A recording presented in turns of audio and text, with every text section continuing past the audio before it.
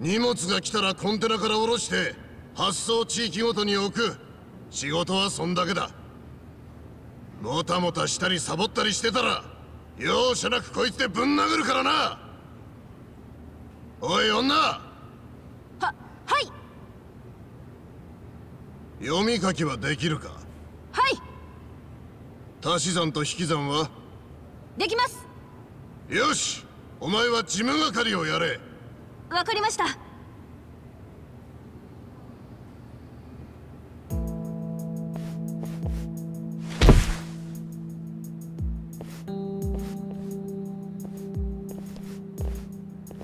おら！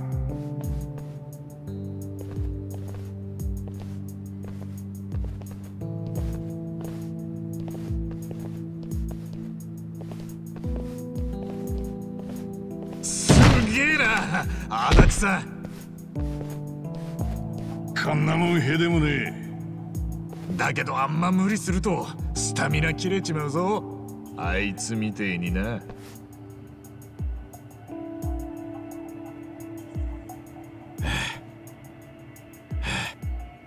情けねえな。ちくしょう、なんで最後だけジムなんだよ。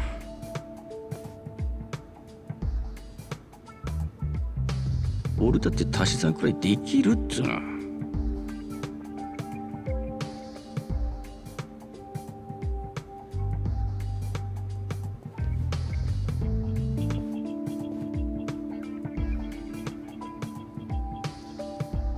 おい、箱の中身を見てみようぜ。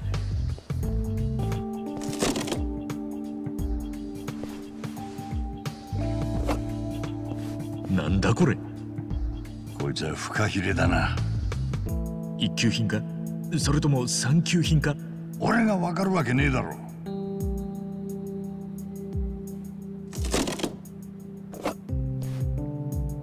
こっちは干しアワビだな。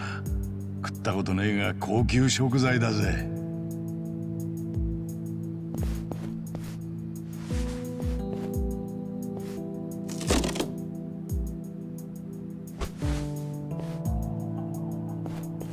なんだこれ、ただの紙じゃねえか。中華料理に紙なんて使うのか？知らねえよ。日本料理じゃ食材を蒸したりするときに和紙を使ったりするけどな。おいそこ、何してる？すいません、今すぐ仕事に戻ります。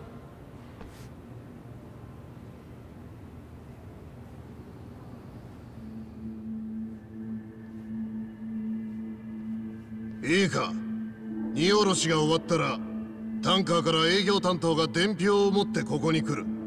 営業担当の人？俺たちに商品を売った人間だ。営業担当が持ってくる伝票に書かれた金額を払うのがお前の仕事だ。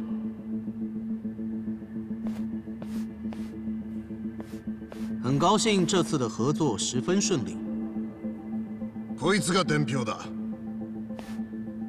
ちょっと私中国語なんてわからないんだけど。構わん。見るのはここ、金額の欄だけだ。そしたらこの金庫から金を出して渡す。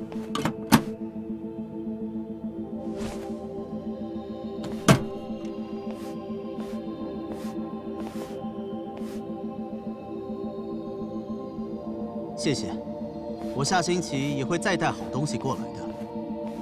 今のって日本円でいくらなんですか？800万円ってとこだ。800万を現金払い？中国人民元での現金一括払い、それがうちの売りだ。売り主からしたらめんどくさい手間が省けてすぐに金を手にできる。多少買い叩いても本土の連中がうちに品物を卸したがるのはそういう理由だ。なるほど。分かってると思うが、金をくすねようったって無理だぞ。倉庫の中のものは全て管理されているからな。もしも妙なことをしたらただじゃ済まんと思え。まさか。くすねたりしませんよ。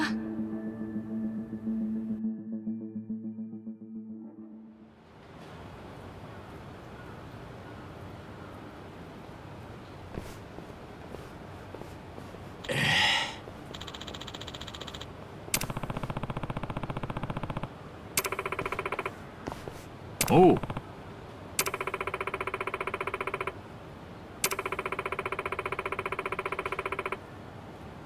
マジか。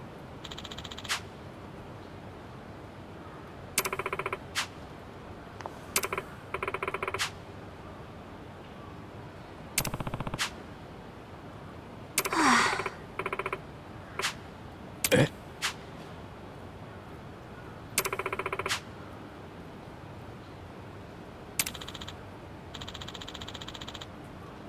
おい。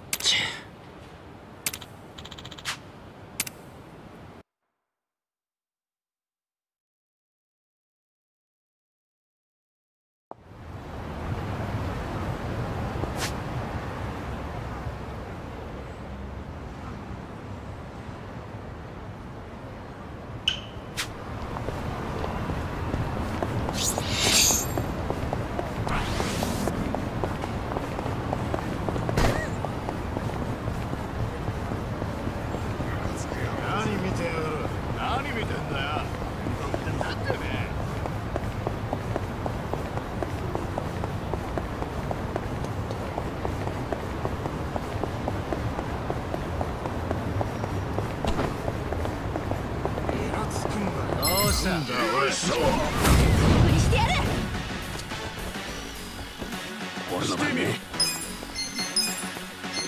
とっておき。かかってこいよ。ほら来いよ。行くぞ。見せてやるよ。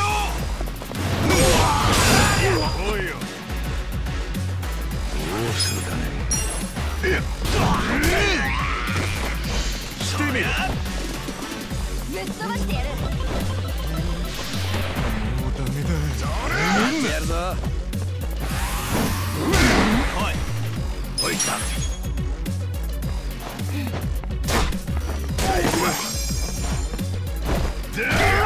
思う存分やめるぜ。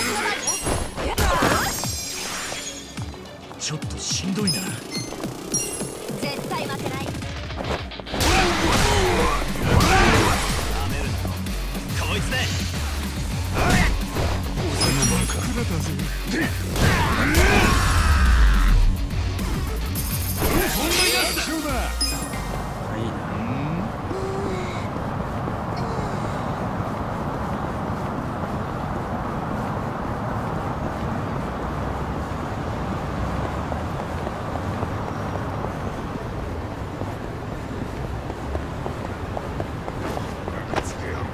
何見てんだよ。よし。ザクなめんなよ。俺の番だな。俺の番ね。やってみろ。どうするかね。してみろ。これで問題ないぜ。ほら。やんのか。なめんなよ。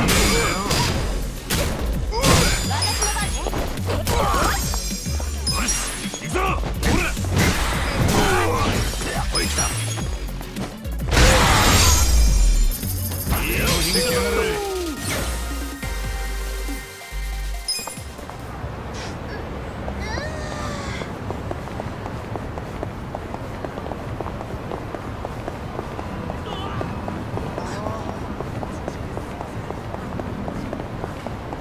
文句あんのか。よし。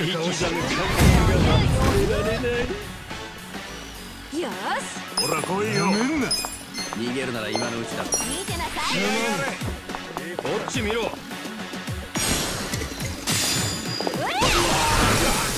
め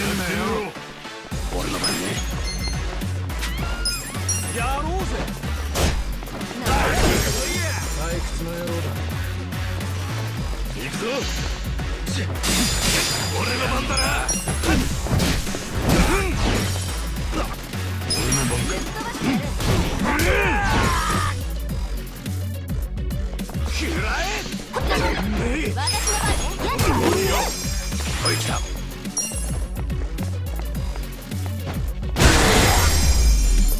よし、勝ったな。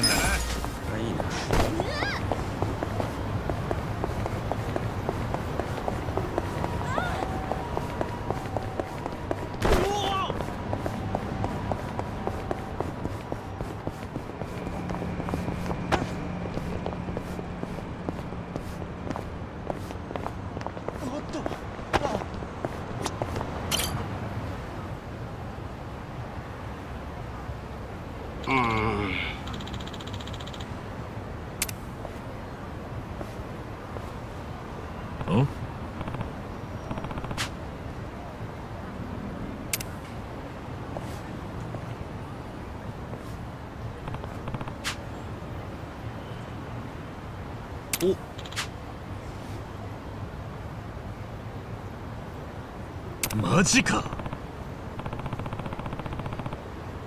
いえ。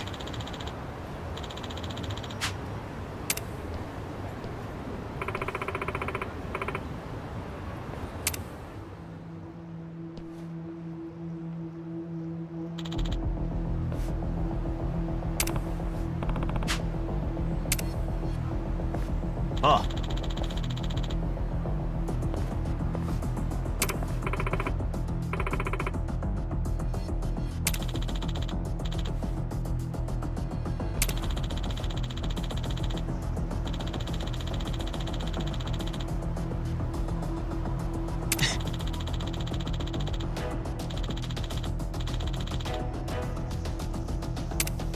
おっ、てめえ。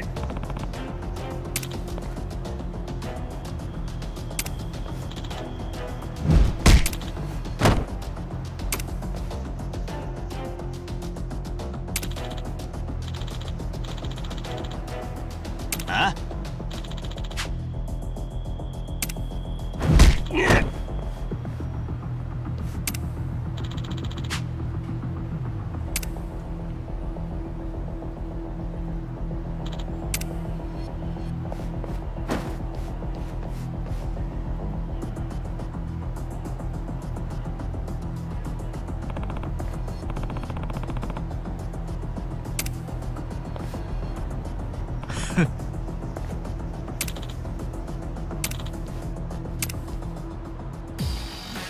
られると思うなよ。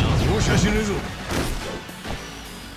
し、行くぞ。ほら、なめないでくれる。やってやるぞ。よし。俺の番ね。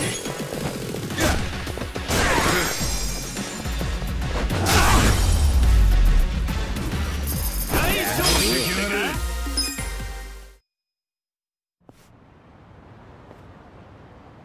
ふう、大丈夫か、黒井。黒井さん、大丈夫ですか？ごめんなさい、ごめんなさい。私のせいで皆さんを危険な目に遭わせてしまって。本当はもうあの人への愛なんてなかったのに、暴力が怖くてその事実から目を背けて。でも一生懸命変わろうとしてる黒井さんを見て、私も変わらなきゃって思ったんです。なのにこんな迷惑かけちゃって。白川さんのせいなんかじゃないよ。それより君の方こそ大丈夫？私は大丈夫です。慣れてますから。ごめん、もっと早くに気づいてあげられなくて。今回改めて分かりました。僕まだまだ一人じゃ何もできないんだなって。だからこそ白川さんに聞いてほしいことがあるんです。私に？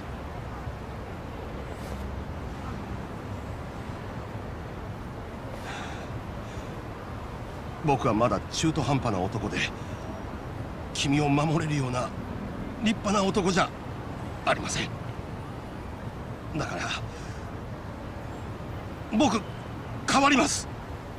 ダメなやつだって諦めてばかりの人生だったけど、もう自分を諦めない。絶対に変わってみせます。ちゃんと仕事について一人前の男になって、君にふさわしい男になって、必ず幸せにしてみせます。だからそれまでの間、僕を待っていてもらえませんか。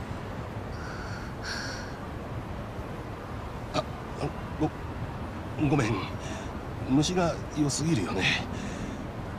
僕なんかと違って君には未来があるのに。その未来には黒井さんと一緒にいる。なんだかそんな気がします。え？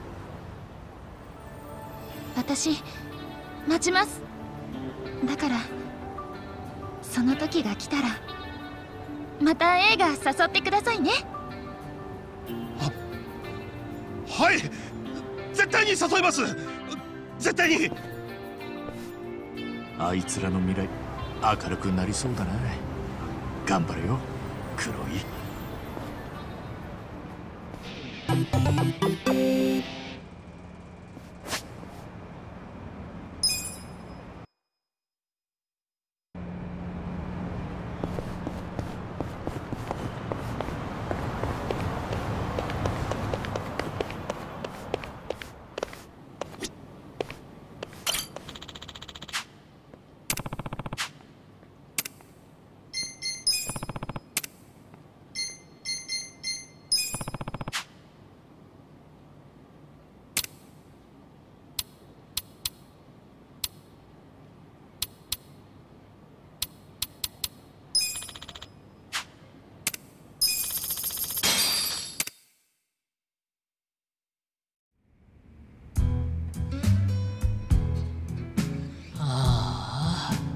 みんなはクリスマスに社員旅行で温泉なのに、僕だけノルマ未達だから仕事だなんて。なんだこの音。こんな時間に会社に人なんて。まさか産業スパイ。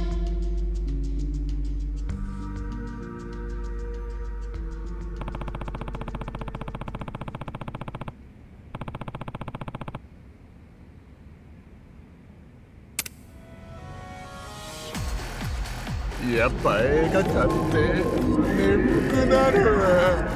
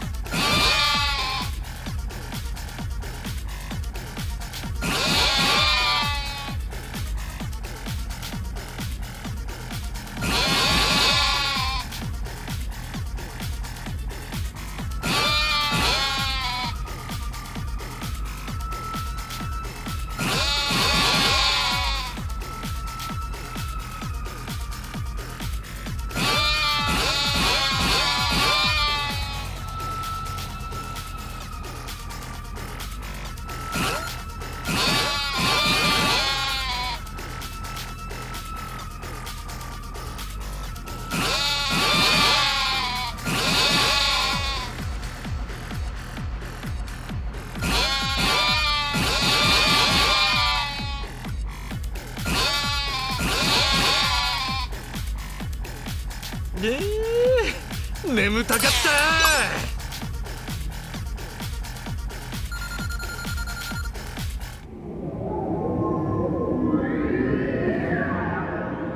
た。よし、寝ずにいられたな。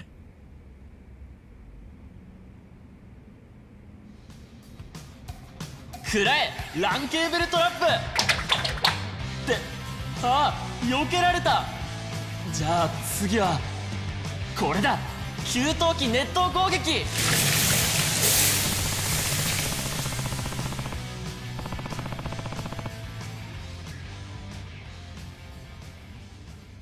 なんか急に眠気が。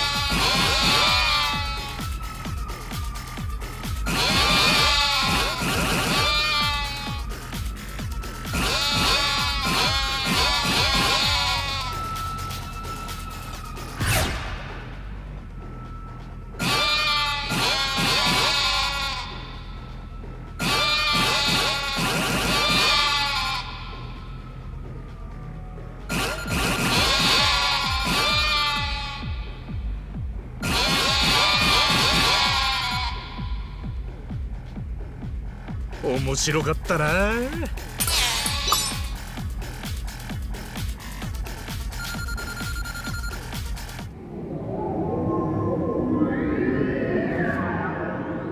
最後まで起きてられたぜ。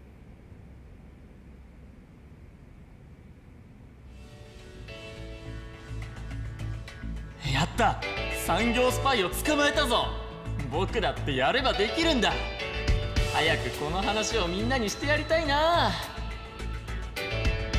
社長、僕やりましたよ。産業スパイから会社を。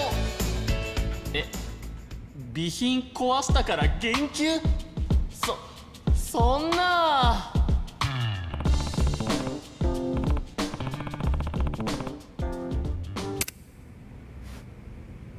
映画って本当にいいもんだな。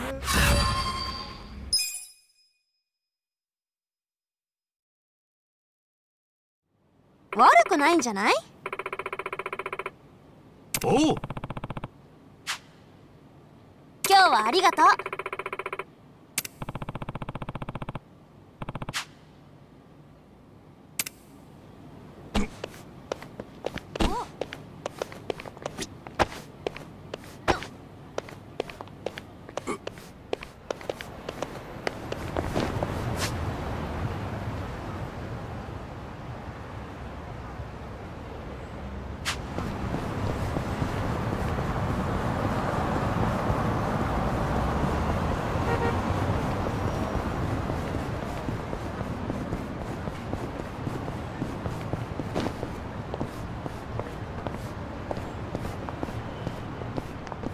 そんな目で見てん。そんなに見て謝もない。罪するまでぶち殺す。上がってこいよ。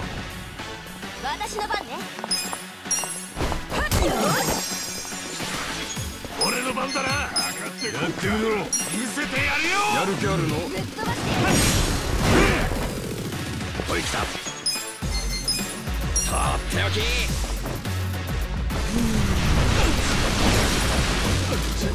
おいよ。ほら、おいよ。だ。よし。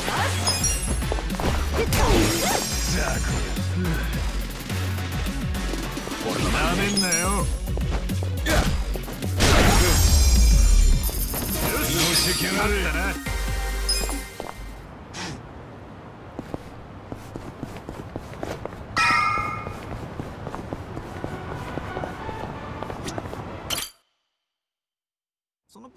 ああ、ちくしょう。シャンプーかと思ったらもうローションだったぜ。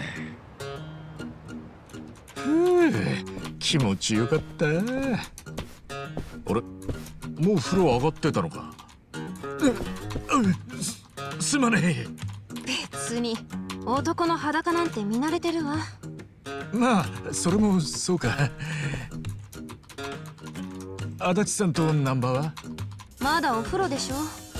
それより今食材の仕入れ値を調べてたんだけど、今日単品貿易公使が仕入れた食材だけど、仕入れ値はどれも結構高価ね。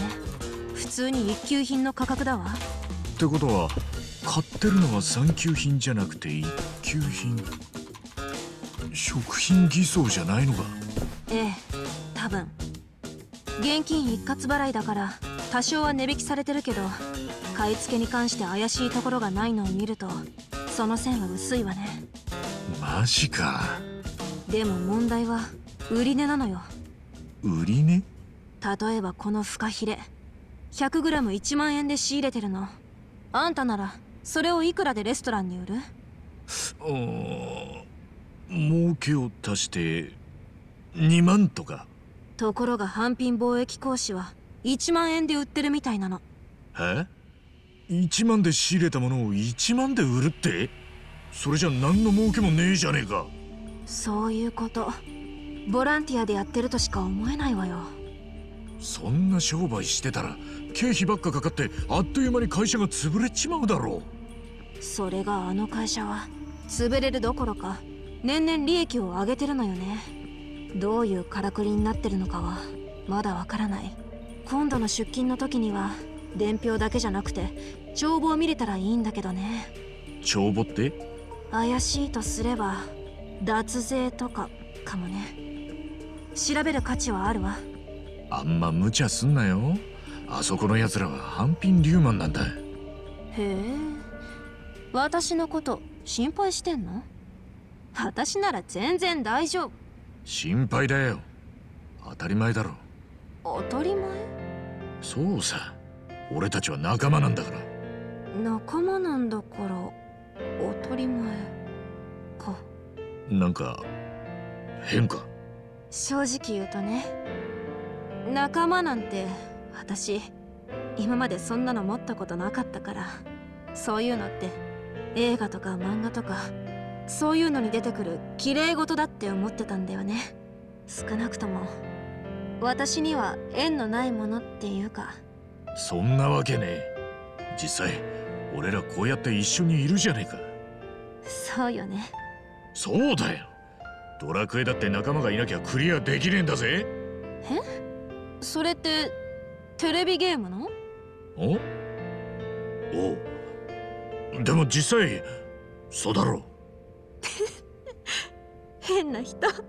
変で結構だよ。どうせ俺は。ありがとう。あんたたちの一番の仲間に入れてくれて。ん？どうした？なんか深刻な話か？まさか。今からまだまだ大変だぞ。よし、今夜景気づけにここで一杯やろうぜ。でも打ち合わせがよ。店長の形見の大入りあるだろ。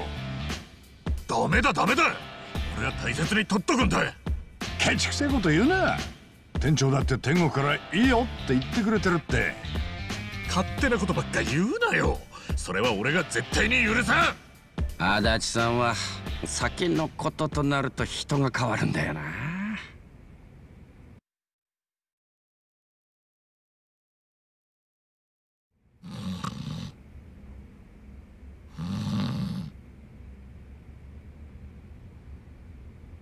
違法風俗反対！一陣町から撤退せよ！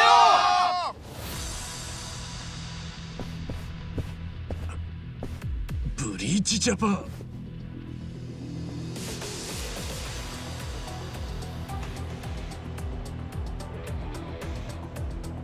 なんだよこれ。ここは廃業したってのに今さら何の用だ。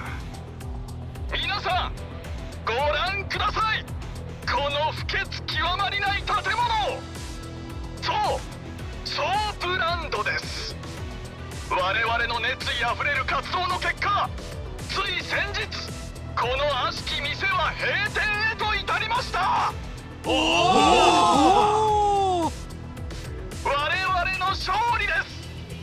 この町に救う大きなグレーゾーンの一角が崩れ落ちたのです。このまま手を緩めてはなりません。この一帯全てのグレーゾーンを浄化していきましょう。この店は今夢中だ。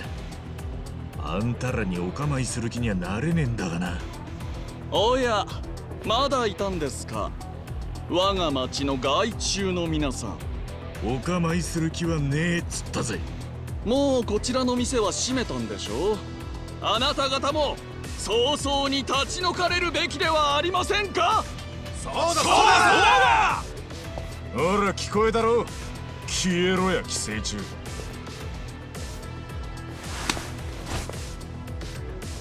せいぜい声上げるとこまでにしとけや。俺らに手出す気ならそれなりの覚悟がいるぜ。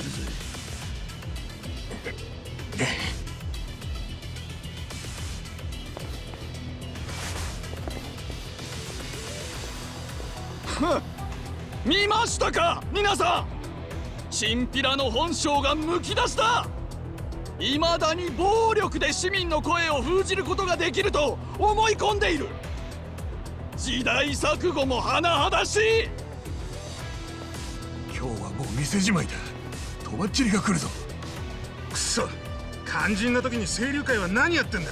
みかじめ取ってくだけで役に立ちゃしねえ。さっさと出ていけ。お前らみたいなのが社会を悪くしてんだ。社会の敵、犯罪者。さあ、もうこの町から出て行ってくださいよ。こちらの店長さんはよくわきまえられていたじゃないですか。自分の振りまく悪臭を止めるために自らの手であの世に旅立たれていった。なんだと。野々宮と言いましたっけ。常々見ているだけで気分が悪くなる人間でした。だからどうしても彼の死を悼む気持ちになれないんです。首を吊ったあの男の姿を思い浮かべると大掃除を終えた時のような爽快感を味わえますね。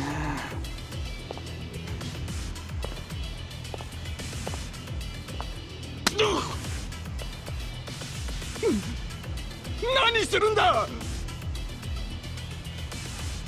消えなクソ野郎。よせよ。ダメだぜさっちゃん。なんでよ。バカが。もう遅い。警察に通報してください。今のは立派な暴行事件だ。こんなやつにはビンタじゃ足りねえよ。クソ野郎にはこんぐらいやらねえか。支部長がやられた。お前ら出番だぞ。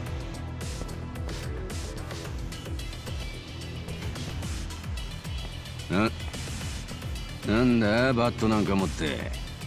野球でもすんのか。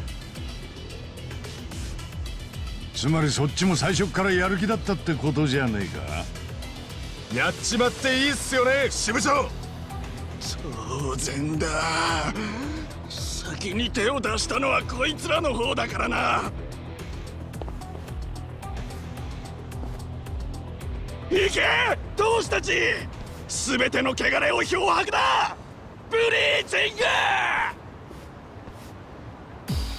覚悟して。やっちゃうよ。私の番ね。ほら来いよ。ぬめるな。やんのか。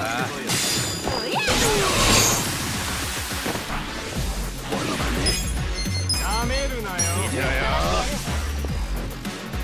やってみろ。やめんなよ。やめるの番だな。とっておきだ。かかってこい。今の来たぞ。こいつで来なよ。俺の番か。来てみろ。これで行くぜ。よし。おい来た。なめるなよ。行くぞ。見せてやるよ。やんのか。なめんなよ。行くぞ。そりゃ私の番ね。来なよ。おいとっておき。来いよ。俺の番ね。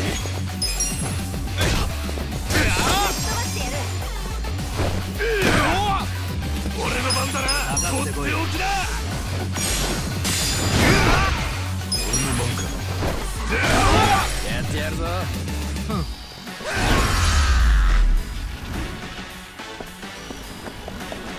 脅迫してあげましょよし。見てなさい。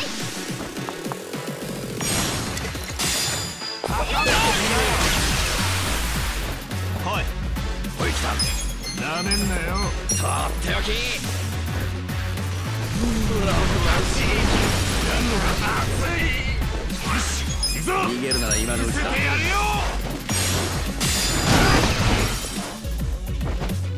どうする。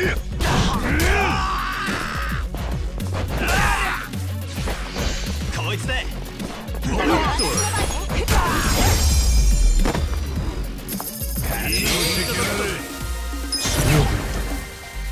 またいい女になっちゃった。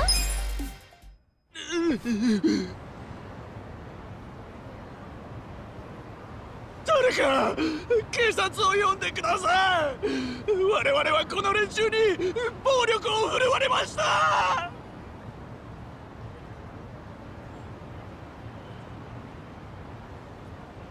帰れ帰れ帰れ帰れ帰れ帰れ帰れ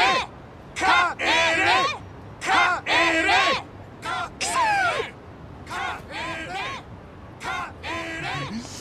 これで済むと思うな。今日の記憶は我々ブリーチジャパンの団結を強める。もう手加減はないからな。ざまあ見ろ。二度と来んじゃない。ここは私たちの町よ。よくやったぞお前たち。見ててすっきりしたぞ。恩に着るぜ。ざまあ見ろっての。いい気味。死んだ人間にあんだけの悪態つかれて黙っちゃいられねえよ。でもつい手が出ちゃって迷惑かけちゃったよね。迷惑なもんか。あれで吹っ切れて連中の本性も分かったしな。それにもし警察が来ても俺らパクられる時は一緒だからな。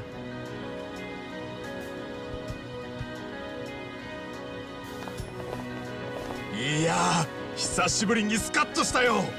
連中にはいつも好き放題言われてるからさ。ああ、役立たずの清涼会に見せてやりたかったね。よせって褒めすぎだよあんたら。いや、俺は今日の件で思い知ったね。結局自分たちの身は自分たちで守んなきゃなんねんだ。ヤクザのケツ持ちなんて当てにしてられん。だよな。清流会なんかよりこの人たちの方がよっぽど頼りになるってもんだ。恩に着るぜ。あんたらがいりゃ俺からも一緒にしてるぞ。またスカッとやっつけてくれ。